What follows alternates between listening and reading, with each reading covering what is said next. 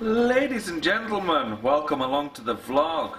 Today I'm going to let you look over my shoulder while we take apart one of these Inkbird Smart Home, Smart Life Wi-Fi temperature controllers. So I'm hoping I'm going to stay in shot for the duration of this video.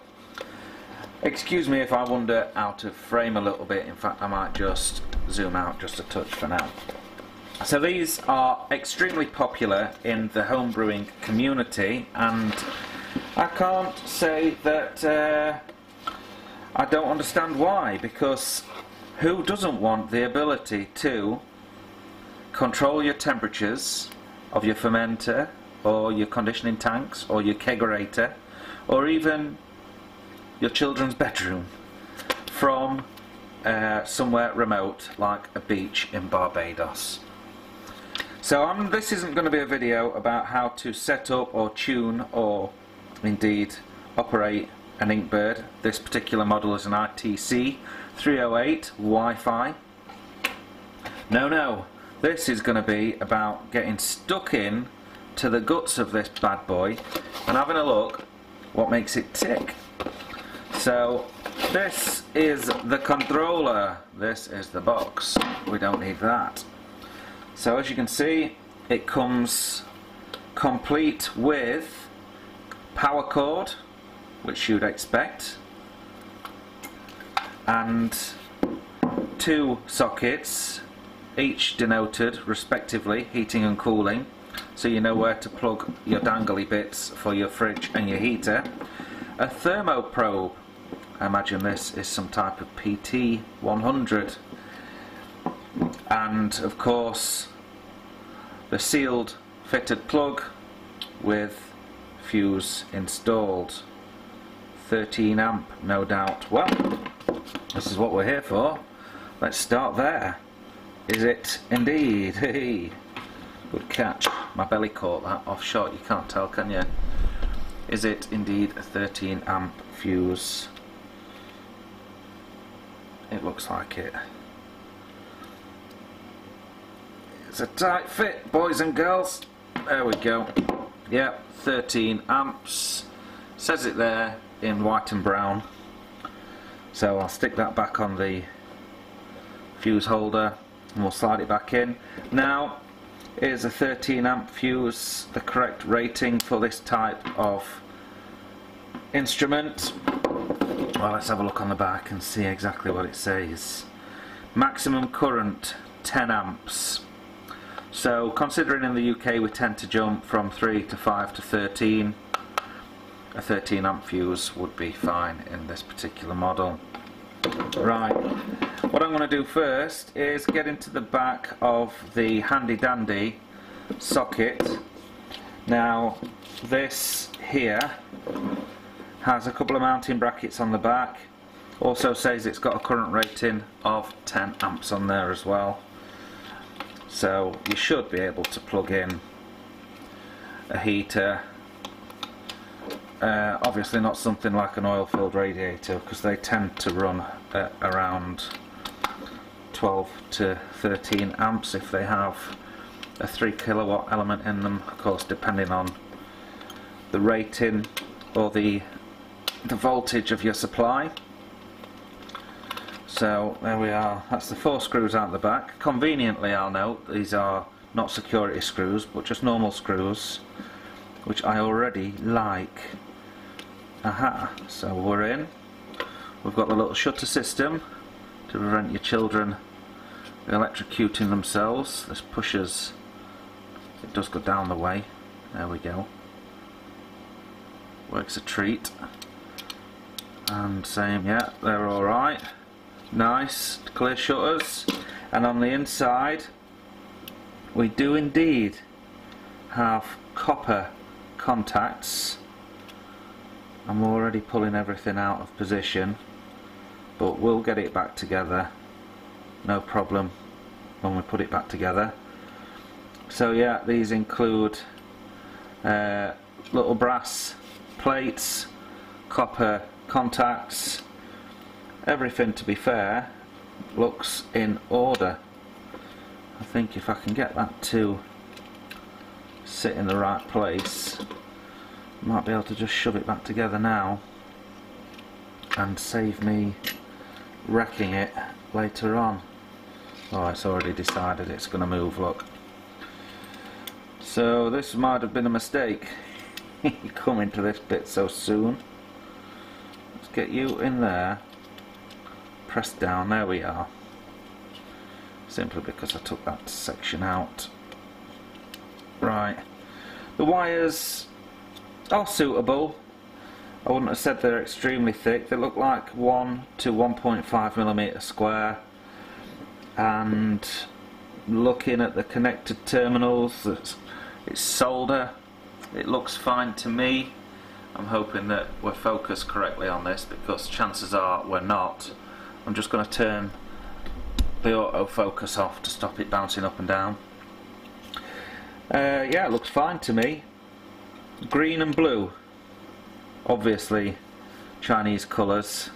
So we've got green for the earth, we've got blue for what would appear to be, let me think,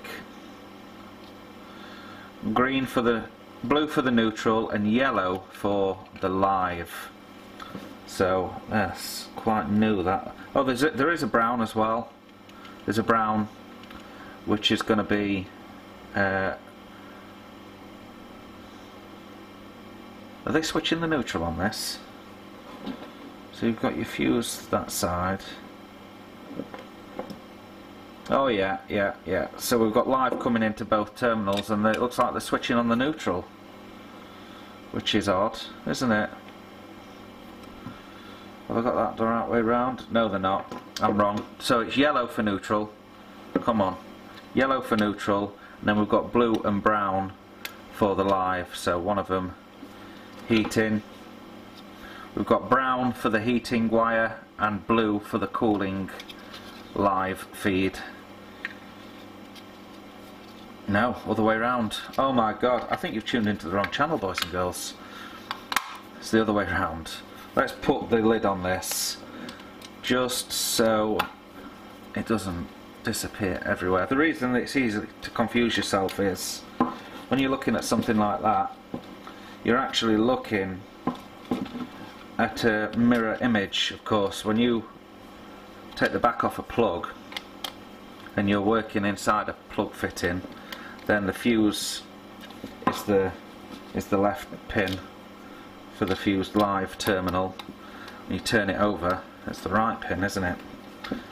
So I'll just stick these 4 screws back in here. That didn't take too long, just 8 minutes to look inside the back of that. You ain't seen nothing yet, because we're going to get in the back of the controller proper now. So again, another 4 screws in the main body, the clamshell housing of the Inkbird ITC 308 Wi-Fi. There's also a little QR code on the back there. I would imagine that is for you to scan and take it to the instructions. Nothing in the back of the clamshell. All of it is in the back, in the front of the control unit.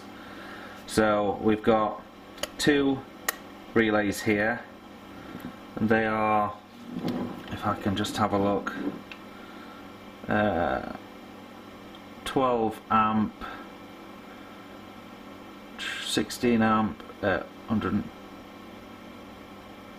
277 volts, 20 amps at 100, and 20 something volts AC. It's difficult to see that, so if I just zoom in, maybe you can read that a little bit better at home than I could. You'll see it'll show up easier on there actually. And then just make sure we don't lose those screws for later on, because I'm going to be using this in the future. We've got a little transformer here which is probably supplying, I would imagine, 12 volt or 5 volt for the LCD display on the front, or whatever kind of display it is. Let's see if we can pop this out. Come on now. Just be kind. There we are. I think we're in. Okay, I've lost my screwdriver. So tactile buttons on the front, up, down, heating and all that kind of stuff. Just got a little depressing tab on the inside there, and they work on these little switches. We've just got a matrix display kind of, you know, what do they call them? 1, 2, 3, 4, 5, 6, 7 segment displays, are they then? Or 8 segment displays, something like that.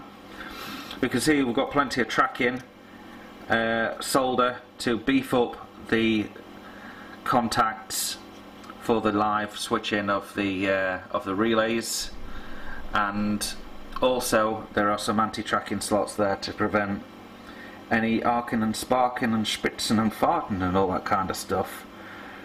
Inkbird ITC308 Wi-Fi all printed on the circuit board. We've got a couple of red and green indicator LEDs as well. Some anti-tracking just there next to the transformer to keep the low side away from the high side. And again, if we turn it back over, it's a very interesting little board, and all of this integrated circuitry is probably considerably out of my depth. This here is the little kind of, what would you call it, piggyback board with the Wi-Fi chip on there, so that's doing the communication with your router at home. And then we've got a little brain box here, this chip. My eyes are nowhere near good enough to see exactly what that says on there. Little buzzer to indicate when something's going right or something's going wrong, and then plenty of control circuitry. So I thought there might be a little bit more in there for us to look at in terms of loose components, not loose but single components, but actually it's a very nicely laid out and well thought out circuit board, and it looks to me like Inkbird have got their heads screwed on with this. All pick and place, of course, and double side printed circuit board. Really, really well put together, very nicely done. I'll just stick the autofocus back on again so we stay in shot. I think that's as deep as we can go with this. Looks like there might be some pads here for fine tuning, maybe programming or something like that. Yeah, what an impressive circuit board. Also, it's nice to know if you do damage your probe, you can indeed disconnect it. There's a little Molex connector there, and the cable for that just tends to, looks like it slots between these two relays to hold it in place. There we go. Very, very well made. I think when we get this wired up, I'll be testing it out, of course.